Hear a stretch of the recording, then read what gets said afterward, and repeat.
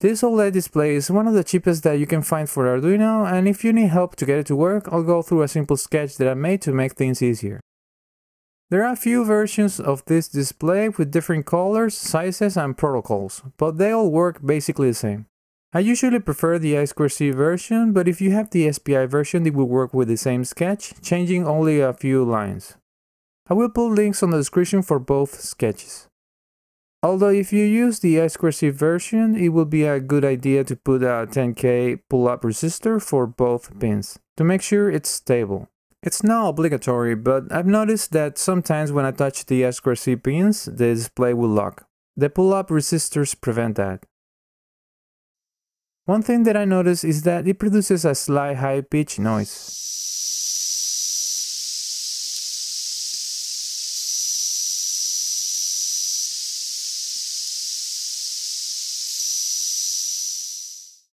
You need to be very close to the display to hear it, but still is something that you need to consider.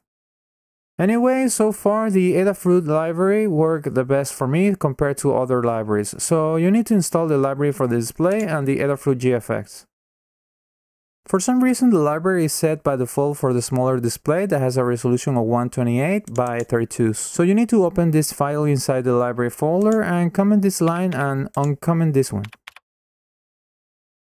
If you don't do this, it will look like this. There are a few things that I find important when using displays, and one of them is to be able to align numbers to the right.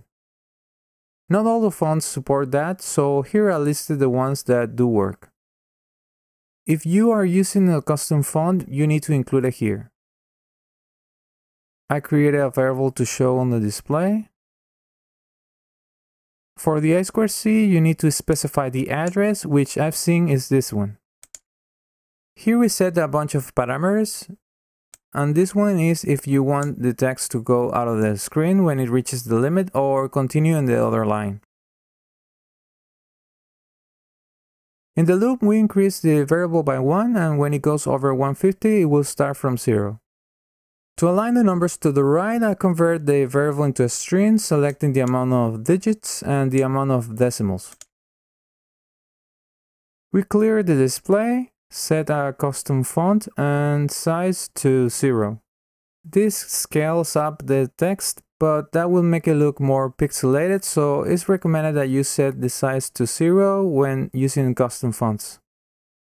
We set the location and print this text. After that, we draw a bunch of basic shapes. The format is explained in the comments. In here, we print the variable without modifications, so it's going to align to the left. After that, we do the same, but this time we print the string that we created before to have the right alignment. The last thing to do is to put this line to actually print everything we set before. Now you can apply all this to your projects and create new things. Good luck and see you on the next video. Bye bye.